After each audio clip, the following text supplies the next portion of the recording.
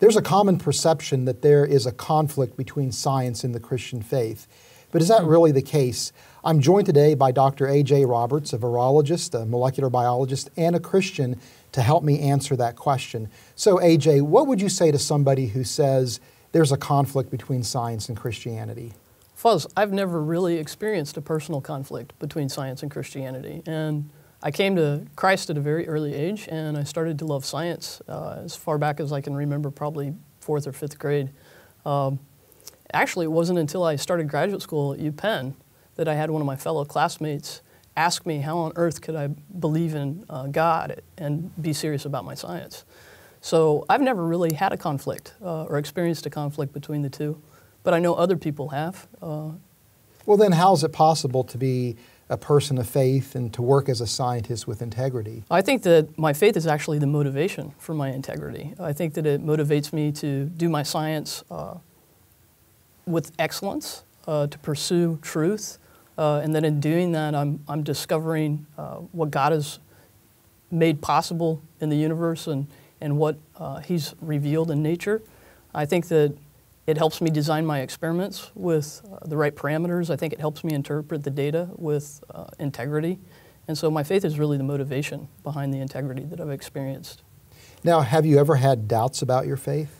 I have. I've actually had doubts on a couple of different levels. I've doubted whether or not God existed from time to time, and I've also doubted whether or not what I've believed to be true is actually an accurate or correct belief. The way that I've dealt with those doubts, especially the one about God's existence, I've been very fortunate that I've had Christians in my life at those times, and I've shared those doubts with them. And I felt like that they've really bolstered my doubts with their faith and prayed me through some of those issues.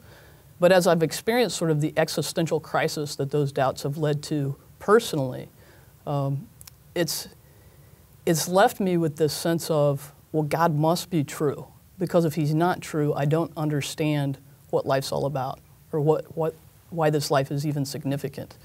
So those existential crises have actually driven me back to a very solid foundation of saying God must exist. Because if He doesn't, life doesn't make sense. Now, has there ever been anything from science that has caused doubts for you?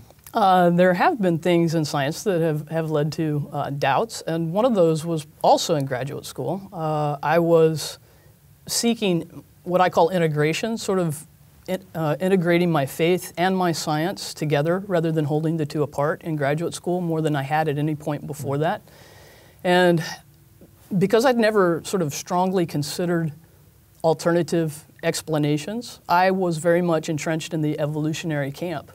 And a good friend of mine who was not in that camp and who was a Christian said, well, how do you deal with the image of God being put into humanity in Adam and Eve if you come from an evolutionary perspective? And so I really started to struggle to try to integrate how do I explain the imago Dei or the image of God in humanity if I believe that these evolutionary processes at some point humanity just evolved from some other form of hominid that existed before us. So that was a real challenge to my theological understanding of Adam and Eve. And I wrestled with that for quite a while. Yeah. So how did you resolve that issue? I resolved that issue the same way that I had resolved previous doubts about things that I had believed, and those had come into question. So I did that through studying and trying to seek what was true about my beliefs, about theology, and about the science as well. So when it came to, again, the idea of humans being made in God's image, did you ever entertain the notion of theistic evolution? Actually, I did. That was sort of the position that I adopted during graduate school, was theistic evolution. But I was very uncomfortable in that camp because I didn't feel like I had a good response for when, during the course of evolution, did God imprint the image of God in humanity. So it was actually not until many, many years later that I started to look more closely at what others had written in response to the Imago Dei and to Adam and Eve and to critiques of evolution in general. And through those studies, I actually came more out of the camp of theistic evolution and am now leaning more towards the camp of old earth creationism. So the bottom line is that it is possible to be a person of faith and a person of science, and that sometimes things aren't always a nice, neat package, but as you continue to wrestle through the difficulties, resolution comes many times. It does, and I actually find the process very helpful because it ends up strengthening my faith, building a stronger foundation, and I think it's important to continue to seek truth. I think that's important as a scientist and as a Christ follower.